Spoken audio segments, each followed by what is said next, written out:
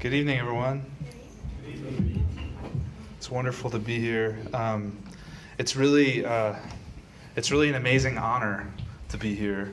As you'll hear in just a few moments, this particular chapter of Intervarsity has made an incredible impact on my life. It shaped me nearly a decade ago in ways that I'm still trying to unpack. The people I met here became my friends and my role models. People like Lisa, my confidants, my comrades. One of them even became my wife, like Lisa said, and so that can happen too. But needless to say, this really feels like home, down to the nitty-gritty details of stands that I used to set up every week and fish that we still wear proudly as hospitality gestures here for new folks. If you hear nothing else that I have to say tonight, and I'm going to try to talk really fast, so maybe you won't hear anything else, but if you hear nothing else, please remember that you are part of a much larger story when you gather together on nights like this. A story in which God has been building his church person by person, generation by generation for decades now, and slowly embedding it within this glorious academical village called UVA. And the community of Christians here, the people that you're sitting next to, this is such a precious jewel of a thing. It's like Eden. You will not be able to come back. You can come back in my place. Maybe you'll come and talk and you'll observe it. But you guys are experiencing something so special.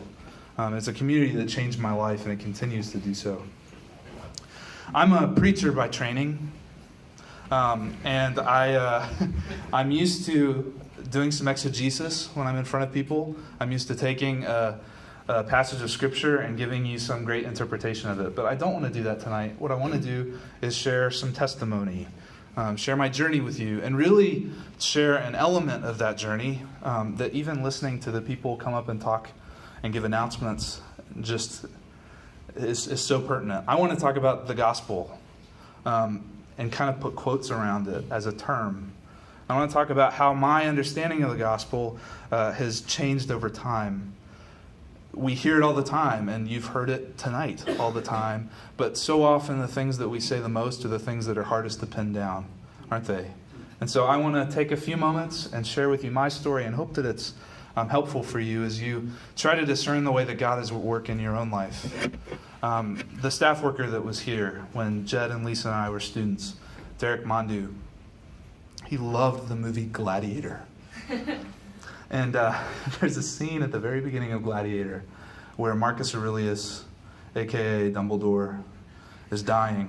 And he's on his bed, and Maximus is standing right in front of him. And he says, he's talking about the fragile dream that was Rome. And he says, "Come, let us whisper together, you and I." And I've heard Derek do that countless times in IV. But that's what I want to do tonight. I want to talk about something precious. Something that's not fragile, something that you've learned here is very robust. But to whisper about it if we have to, but to talk about this really essential, precious kernel of a thing around which we gather. So to that end, there are three phases in my story, three different periods of time that I want to talk about, each with its distinctive understanding of the gospel. And let me admit to you right now that there could be a phase 4, and I just don't know it exists, and maybe you do. Maybe you're there. Congratulations. But I'm hopeful that maybe you'll fit in somewhere in the way that God has been leading me over the last years. So those three phases I want to describe for you if you're taking notes, or if you want to prove to people that you were here later. The simple gospel, the grand gospel, and then the living gospel. Simple, grand, and living. So first is the simple gospel. I was raised by Christian parents. I grew up in a Christian household.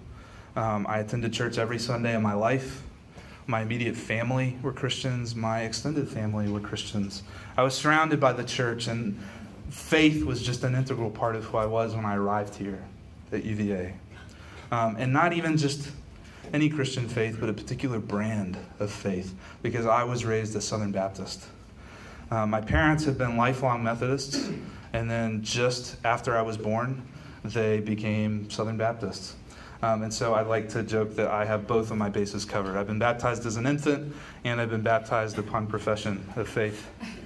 As best as I can tell, it was because of all this. It was because of the way I was raised. It was because of this context that I grew up understanding the gospel as a very simple thing. It was a story about a man named Jesus who lived roughly 2,000 years ago, and it was essentially historical information. It was a narrative or a biography, and really not even a very good biography, because it wasn't really interested in all of this person's life. It was really just interested in the events surrounding his death. Think John 3:16. The preeminence of John 3:16 in the evangelical church. That kind of encapsulates everything that I want to say about this simple gospel. At its heart, it's this narrative that Jesus is sent into the world by his Father, that he dies for our sins, and that if we believe in him, we don't have to perish because God gives us this wonderful thing called eternal life or everlasting life. And so kind of mysteriously, this gospel of history and facts about Jesus' life ends with this call to believe and be saved. How exactly does that work? What's the connection? How does Jesus' life translate into me needing to respond by believing in him? What does it even mean to believe in him? All of that's kind of on the other side of things. What's important is that it amounts to this spiritual conversion. It's this tidy 3-part narrative of life, death, and resurrection. And it ends with this appeal to trust in this person so that we can go to heaven when we die. So this is a brief history, 3 years, we think, maybe, of Jesus' life, and then an even briefer, stranger call to repent and believe. And for all these reasons, the simple gospel becomes a very personal, individual thing, maybe even a private thing, maybe even something that's kind of uncomfortable to talk about with other people. For better or for worse, that's the gospel that I brought with me to Charlottesville back in 2007, which is really freaky. And maybe that's where you are. Maybe you can relate. Maybe you were raised in the church. Maybe John 3:16 is even kind of the controlling criteria for you when you think about your faith. Because Christianity is at its root this message about spiritual redemption of people. That God has done something and we have to respond in this kind of bizarre way, but then we'll be saved. In fact, maybe some of you, because that's where you're from, and because of the rigor of this place, and because of the different people that you met, even in this room, have even become a little embarrassed to use the word saved. Because it just sounds ignorant, doesn't it? To say saved. I remember so vividly sitting in a lecture hall in Old Cabell my second year, and I was taking a class called Faulkner and the Bible. Awesome class. I don't know if they still have it or not. If they do have it, my recommendation to you. But I was talking about some Christian theme in the novel, and I said the word saved. And a person in the row in front of me who was sitting in the right in the front of the classroom stood up and scolded me in front of the other people and said, "Saved is not a biblical word." And I was stunned. It didn't occur to me until after I left the room, oh my gosh, saved is a very biblical word.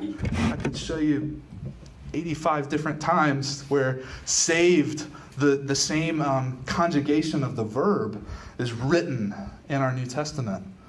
But there's a culture here that views spiritual conversion as something weak or something too simple to even be true.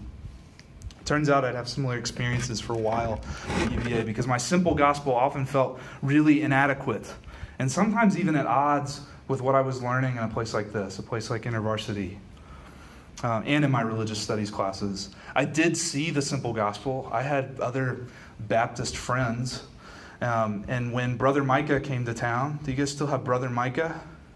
No? Oh man, so I get to share with you about Brother Micah is this kind of angry open-air preacher. who would make his rounds in Virginia colleges, and he would come and preach in the amphitheater and tell us how we were all fornicators and going to hell. He had a simple gospel, and I didn't like what I saw when I listened to him. And then I go and sit in a religious studies class. Like, I don't think Harry Gamble teaches here anymore. This is just constantly me dating myself, isn't it? Harry Gamble used to teach on Paul's letters. And there'd be 6 people in the class who were just bitterly angry that he would deconstruct the history surrounding these things. Because, gosh, if the history gets tampered with, how can we be Christian anymore? How can Jesus be real? How can any of this make any sense? We're having these kind of Hollywood-esque crises of faith right in the room. But the moral of the story is not that I abandoned the understanding of the gospel for something else. I'm not trying to say that the simple gospel is too small for you and you got to get rid of it. I was just forced to figure out how it could be true when so many others around me saw the gospel as something so much larger and grander. What the simple gospel gets right, I think, is first the total primacy of Jesus and the absolutely essential conviction that he was real and that he is in fact who he claimed to be. And not only that, it teaches us that belief in Jesus brings about spiritual salvation, new birth. I was just reading the story of Nicodemus this morning with a gentleman interested in Christianity. And Jesus talks about new birth, that things of the flesh are born of the flesh, but things of the Spirit are born by the Spirit. There's no other name by which we're saved, which means that the gospel is directed towards the reconciliation of God and people in that tent revival setting, in that tent revival way. Come forward.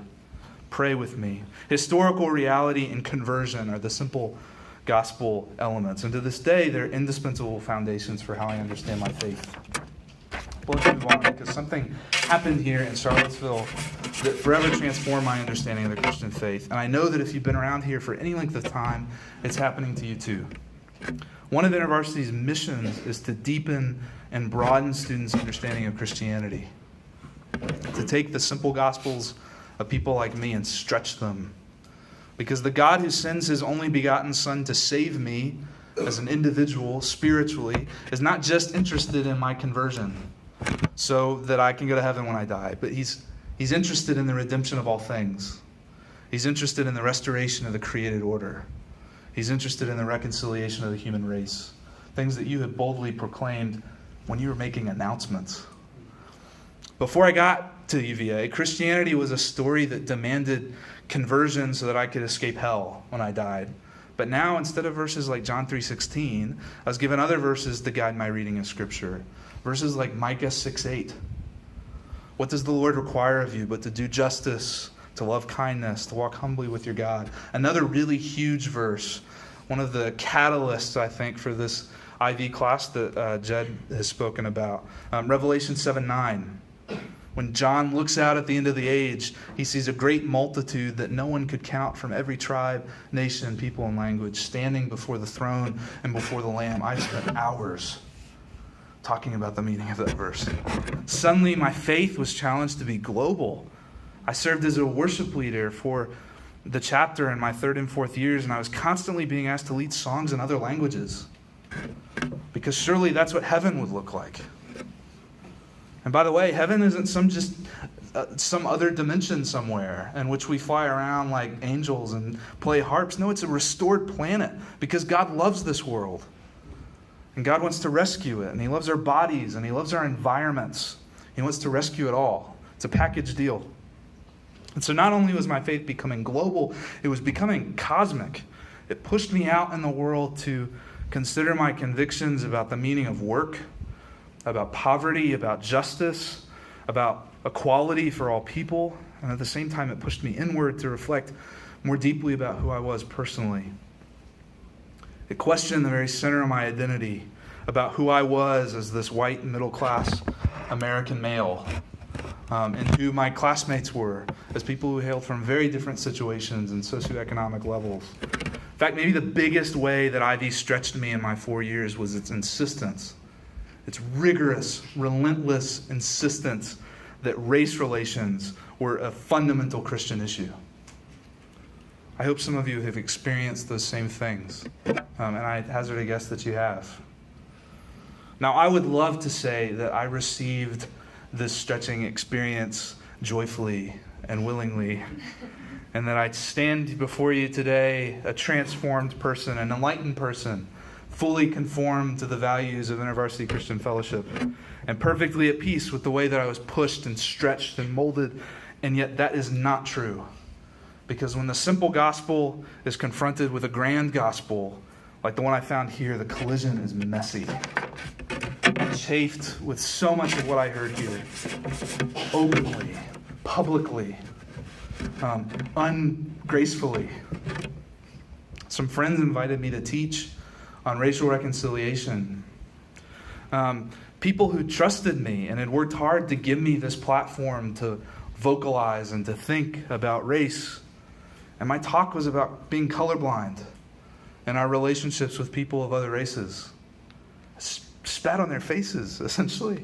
I remember arguing constantly with my large group coordinator about singing songs in Spanish or Swahili, because I didn't think acknowledging the way heaven might look someday was worth placing some obstacle to the engagement and understanding of my largely white, English-speaking American audience. It didn't make any sense to me.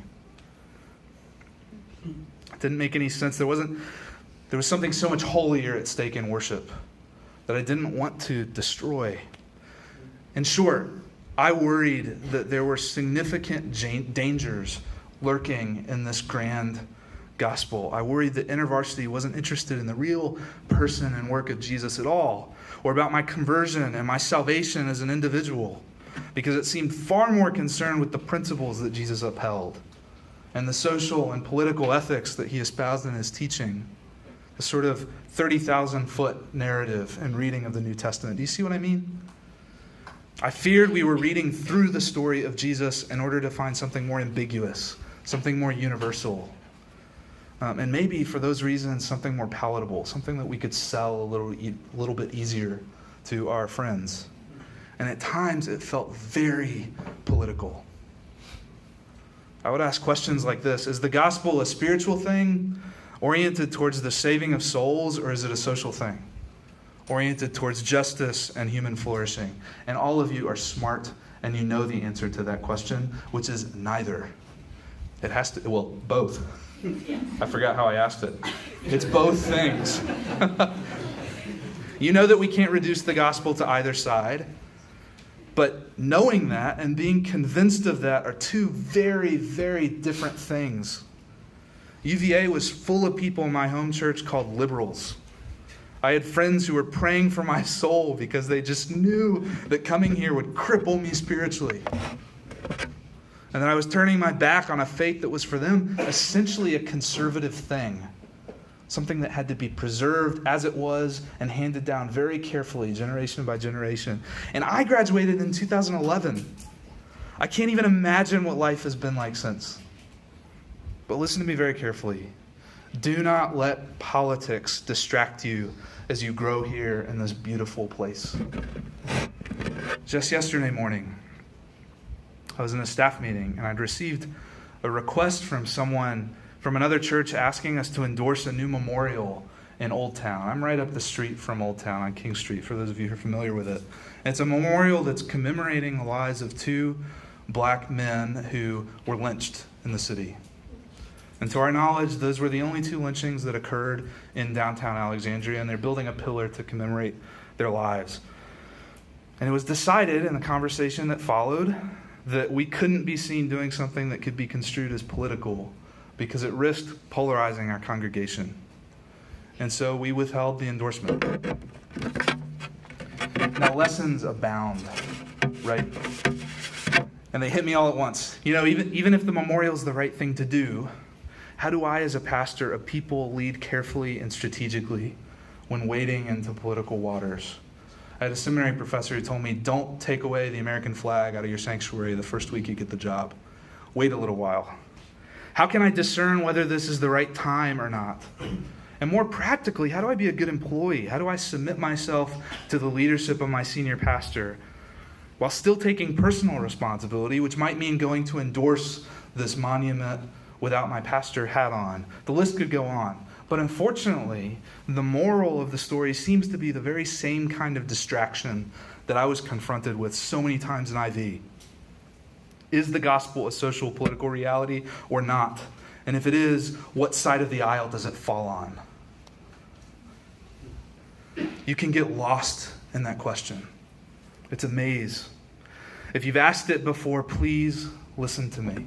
Don't quarantine all of the richness and the depth and the meaning behind the gospel that you're learning and soaking in IV. Don't treat it as something different or opposed to your personal political stance, or something completely foreign to this simple gospel that you were given back at home. Instead, push yourself to widen your aperture as much as you possibly can. Avoid being tied to your current affiliations, so tied that you lose sight of the more uncomfortable places where God is pushing and stretching you, whether those feel liberal or conservative. The gospel is absolutely a political reality. Jesus' teaching, God's action in the world, all of it takes clear stances in the world. And it bends towards justice and human flourishing and racial reconciliation. But the gospel is far too grand, far, far too large to fit into the American political spectrum. So don't be distracted. Don't allow politics to interrupt what God is trying to teach you. Look for him and follow him where he leads. He will sort out the rest. You and I need a vision of the gospel that allows us to see the variety and the diversity of the kingdom of God, not because the kingdom values anything and everything. Believe me, I'm not making an assault on absolute truth. I'm not throwing out orthodoxy and heresy. I'm not saying there's no such thing as right or wrong, but I am saying, as difficult as it may be to understand, that no one single human political platform can fully encompass this beautiful thing that we've been trying to talk about. That's what Intervarsity is so well poised to show you. And it's such a rare golden opportunity in a day and age like 2019. The last piece of the puzzle is where I find myself today, and I've called it the living gospel. You can call it Steve if you like, it doesn't matter. And to get philosophical here for a moment, there's something kind of Hegelian about the progression here. There's kind of a thesis, antithesis, synthesis. For those of you who are philosophy majors or who like Hegel, and hopefully, therefore, you're a philosophy major, you can probably guess where we're going. Personally, I found the living gospel in reading people like Bonhoeffer and Barth, in reading the Sermon on the Mount. I heard about it from those thinkers, but essentially the living gospel is a gospel that holds fast to a real history of a real Jesus, just like the simple gospel we talked about. But it doesn't stop there because it isn't content with some spiritual, intellectual conversion. It's not just an agreement with the facts, but it's a total submission to Jesus. It's complete obedience to him. And that obedience then leads out, if we're careful, to these vistas along our journey where we're challenged to press more fully into the big picture, God's understanding of social issues like race and justice. You see what I mean? The living gospel links the simple and the grand by providing this bridge which is submission to Jesus in all things. That's the coupling that holds all of this together. That's the solution to this dilemma. And so the living gospel points out the poverty, I think, of both the simple and the grand.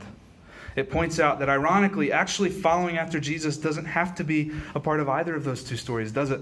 Because the simple gospel is about history and conversion. But conversion without discipleship, and I mean that in a strict sense, conversion without becoming a disciple, without becoming someone who learns from Jesus, that doesn't actually result in salvation. Because salvation is following Jesus. You don't get it by an exchange of a conversion. But far too often, the simple gospel is reduced to this sinner's prayer. It's superficial. It's transactional. It's fragile. And it's going to lead many people to hell. But there are also problems with the grand gospel, because on the other hand, if all Christianity really is about this really grand universal story of redemption and all of the ambiguities that implies, then it really doesn't need Jesus either. If we're not careful, we can be tempted to peek behind the story and access the fruit of Christianity, all of its humanism, all of its morality, all of its goodness, all of its social initiatives, and just bypass Jesus altogether and not face him. So let me give you just one example to show you what I mean. There are elements of this living gospel that look at first like they should enjoy all of the world's admiration, like no good, self-respecting human being would hate. So in other words, there are themes in Jesus' teaching that seem pretty universal to the human experience. Things like love, for instance. But if you read the Sermon on the Mount carefully, if you hold yourself to strict obedience to Jesus in all things, if he is allowed to be the center of the gospel, which is the whole point, then something as agreeable as love actually starts to look more and more alien. Because unlike the world around us, Jesus' main command isn't that we love ourselves, but that we love one another. And it's not that we love those who love us back, but it's that we love our enemies. And that's foolish. Love is fine. Loving enemies is self-deprecating. It's risky. You could get hurt loving an enemy. You could be killed loving an enemy. But submission to Jesus is more often than not that really strange, alien ethic, isn't it? It starts off looking like something grand, but by actually considering how simple it is, by actually reading what Jesus said about the Christian life, it's revealed as this stumbling block that it's always been. We think we can put him in a box. We think that we can sell him to the world as something that everyone will love. And then you read the fine print and it's awful. It doesn't make any sense. And so let me conclude with a few action items here. First, what do these three phases of the gospel and my story mean for you? The obvious question is to consider where you might fall in that progression. What is Christianity about for you? Is it spiritual? Does it stand or fall with your conversion? Or is it more philosophical? Maybe less about these, the things that we should look over, like the virgin birth and the crucifixion and the resurrection. Maybe it's about these other themes. Maybe racial reconciliation is a great thing to do, and you're here because these are people who care about that.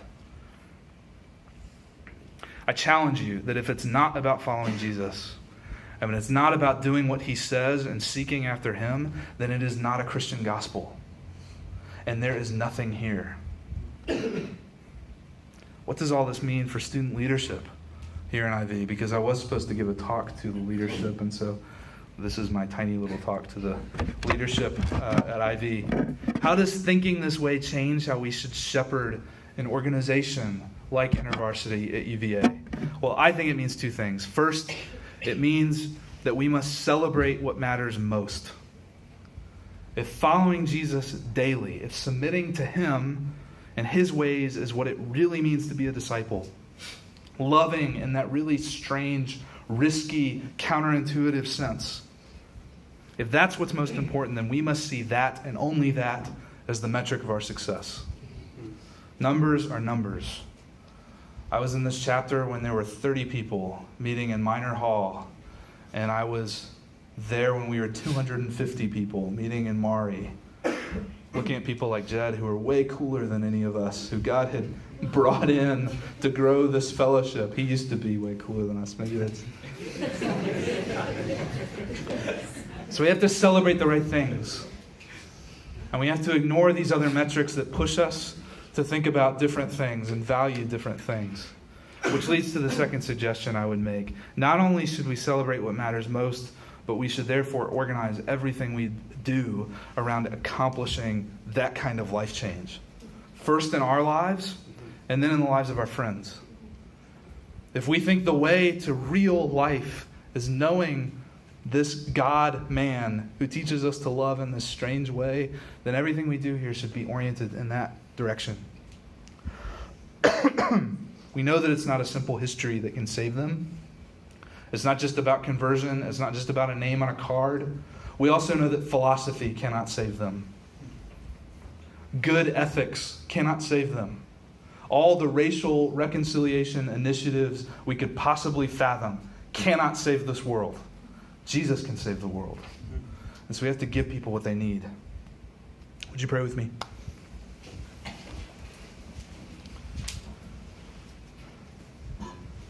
Father, thank you for this chance to be together. Thank you for the chance to talk about the most important thing.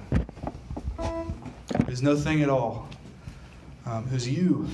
Thank you for meeting us here by your Spirit. Thank you for strengthening us for the week ahead. Lord, I pray that these words that I've uttered would be edited by you in people's minds, that people would take away what you need them to hear. And I thank you for the amazing work that you're doing at UVA. In Jesus' name we pray.